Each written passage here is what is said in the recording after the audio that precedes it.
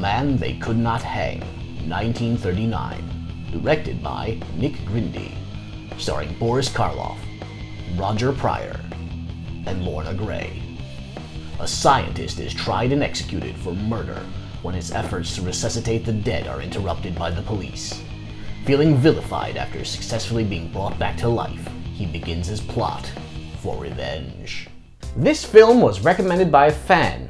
Thanks for the suggestion. This is one of Boris Karloff's multiple post-Frankenstein titles involving death and science. Studios weren't shy to capitalize on his overnight ascent to horror stardom in the 30s and 40s. This is very much Karloff's film as well. He really gives a powerhouse performance in this one.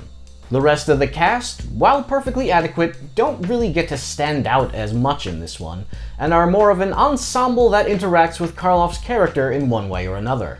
Karl Brown's script is extremely well written. He really gives Karloff some juicy monologues to chew the scenery with in the trial scenes in particular. The revenge plot Karloff's character executes reminds me of The Ninth Guest, another horror film I reviewed from the 30s. There's no ghoulish makeup in this one, I'm afraid. Dr. Henrik Savard's experiments do succeed, so he's just a regular guy. My only real gripe is that Savard's character arc does seem disjointed, going from scenery-chewing humanitarian scientist to murder-happy ghoul cackling about having the world's best alibi in the second act, an issue I had with The Devil Commands as well. His own daughter even calls him out on his short-sightedness when she discovers he's alive again, rightfully pointing out that proving that his experiment succeeded and conquering mortality would have been a more fruitful revenge than murdering the jurors to death.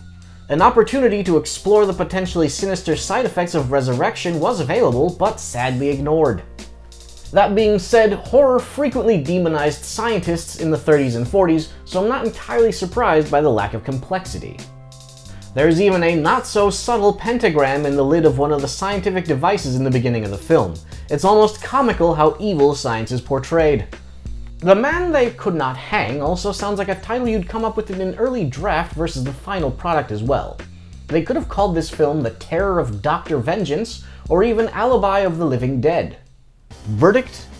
Recommended.